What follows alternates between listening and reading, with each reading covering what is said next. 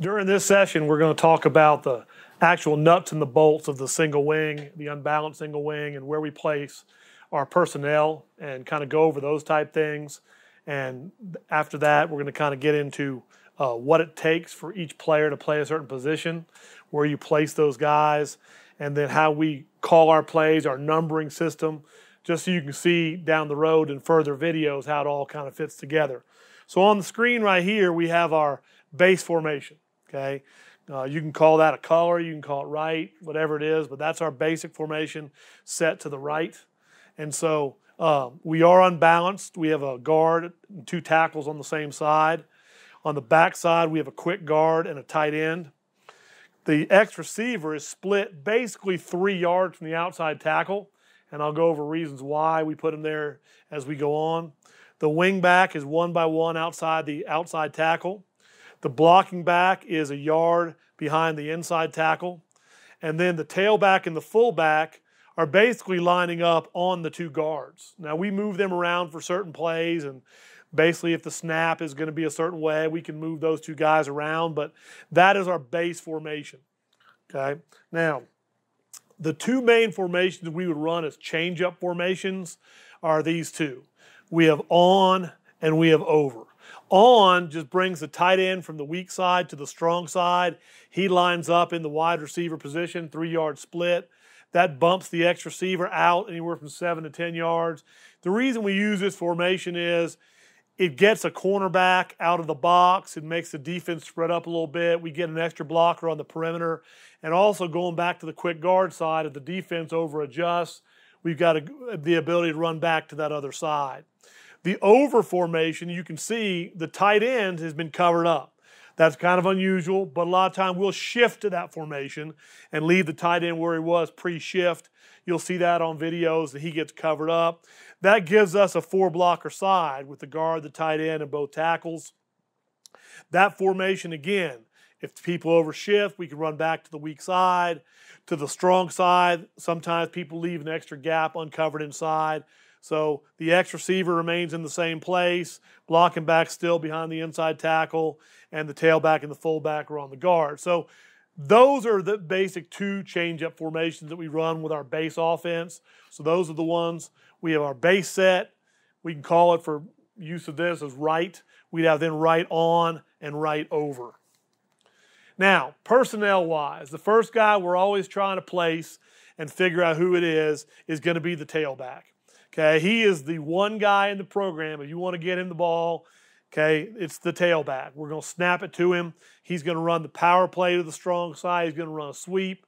It'd be great if he could throw some, but the tailback is the guy that's going to be, if you're going to have a 1,000-yard rusher, it's probably going to be the tailback in the single wing. He is the true, probably best athlete on the offense. The fullback is a crucial guy because I say he's the quarterback of the offense as far as leader, calling the cadence, shifts, etc. But he's got to be a lead blocker. Not everyone asks their quarterback to be a lead blocker 20, 25 times a game, but we do. We don't call him a QB. We call him a fullback. And so that guy is a crucial guy.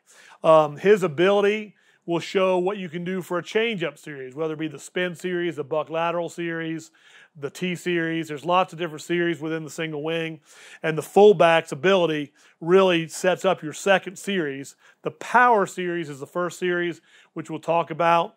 But the fullback is a crucial guy because he doesn't have to be as good of a runner as he does a blocker.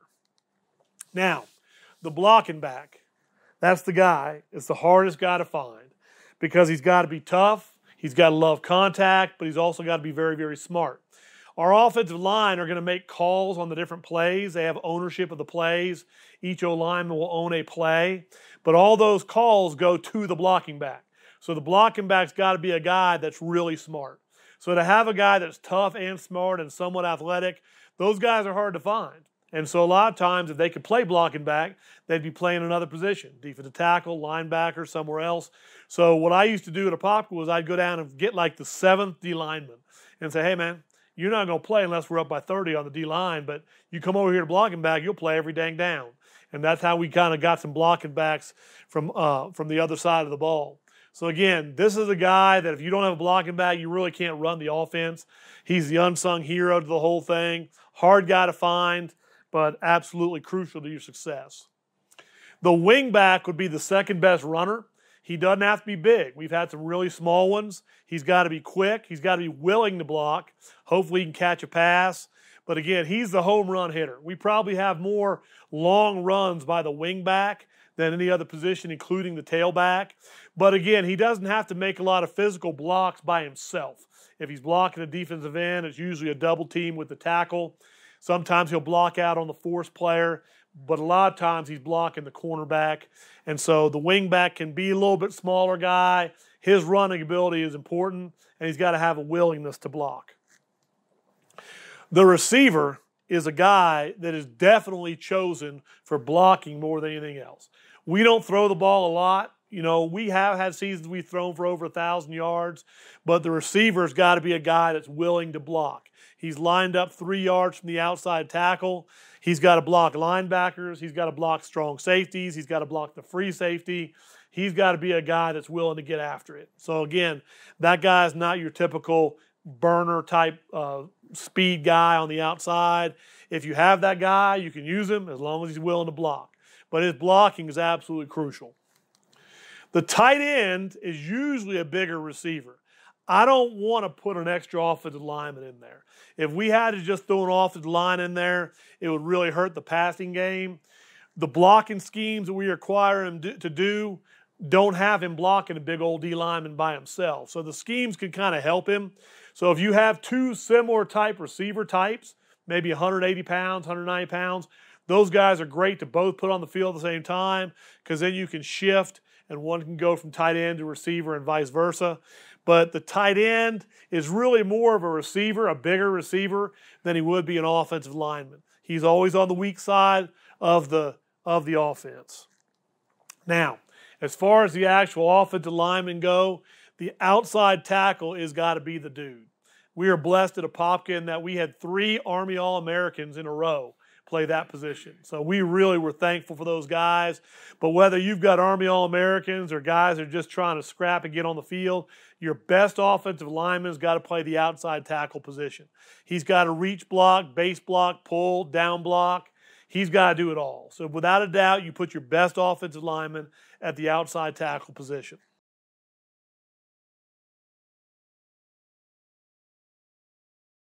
He's got to block defensive backs.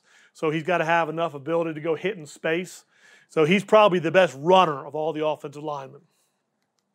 The quick guard, again, little different characteristics here. The strong guard, the quick guard aren't the same guy. The quick guard, most of his pulls are going to be inside the tackle box. He's going to block the front side linebacker, backer one, we say, on the power play. Okay, he's going to be blocking in space just outside of the tight end's edge. But all of his blocks are within the tackle box area. So again, I think that he can be a guy that doesn't run quite as well as a strong guard. The center, okay, with him, the snap is everything. Okay, they've got to be able to snap the ball accurately. It's a shotgun snap, if you will, but it's got to be an accurate snap. It can't be all over the place. We got to have an accurate snap. So the guy doesn't have to be a great blocker. If he can block the A-gap defensive lineman on whichever side he's on, that's all we ask him to do. So again, I think that it's important to have a center that can accurately snap. We played there with 1 year that we had a center that was 170 pounds, and he was fine if he can just snap and block the A-gap. And then the last guy that we put out there is the inside tackle. He doesn't have to be very good. If he can run, it does help us a little bit, but he's got to be a little bit bigger guy because he's got to block D linemen. And again, if he can just block the nearest D lineman to him, usually that'll work. Okay, and so the inside tackle is really the last guy you're trying to place. So if there's an offensive lineman that you're trying to hide in an unbalanced line, we can do that with the inside tackle. Now, want to get into the terminology and the plays and that, and this is how we call our plays. Okay, you'll see the plays are over here. So the even plays, 8, 6, 4, and 2, those are not to the right. Those are to the strong side. So if we're running a formation to the left and a sweep to the left, it'd still be 8. Okay, it just might be left 8 instead of right 8. But the plays don't go left and right. They go strong and weak. That's why we flip the O-lineman. Okay? So on our 8 play, that's our strong sweep. The plays that we're going to go over in further videos are going to be blood block, lightning, and polo. Our 6th play is our number 1 play. That's our power play. We have 3 calls with that play. Those are loose, tight, and tunnel. Okay, our 4 play is our strong side ISO. We're going to run it in the B gap or the C gap. The 2 play is one that we don't run every year. Some years it's been good, some years we're going to run it. That's the strong side trap. We could gut block that or tug block that. The weak trap is play number 3. So you can see we don't have a 0 and we don't have a 1. Sugar and salt are calls that would be on those plays. Our 2nd play as far as yardage is probably the weak side counter. And you can see there's all kinds of calls and wrinkles to go with that. That'll be the longest session on the counter play. The counter sweep is the weak side play. Okay, that's a weak side sweep. And there's the different variations of it. We have 2 types of passes, sprint out passes or cats, panther and cheetah. And then our cities are our pocket passes, which are Vegas and Chicago. Now, one thing I want to mention is the ownership of the plays, because we have someone that can make a call on each play and say who owns the play. On the 8 play, the sweep, okay, the coach is going to call that. Okay, the wingback could make a call, a polo call, but for the most part, that's a coach-called play. Once the coach calls the 6th play, the outside tackle is then going to make the call loose, tight, or tunnel. It's his play. He owns it. Okay, on the 4 play, the inside tackle, he owns that. He's going to make those calls. The guard's going to own the strong trap play. Okay, so you can see on each of those plays, someone on that side of the line is going to own that play and get us into the right block and scheme. The weak side trap, the weak side counter, and the weak side counter sweep, those are all going to be called basically by the quick guard. He's got to control that side of the line and get us in the right block and scheme.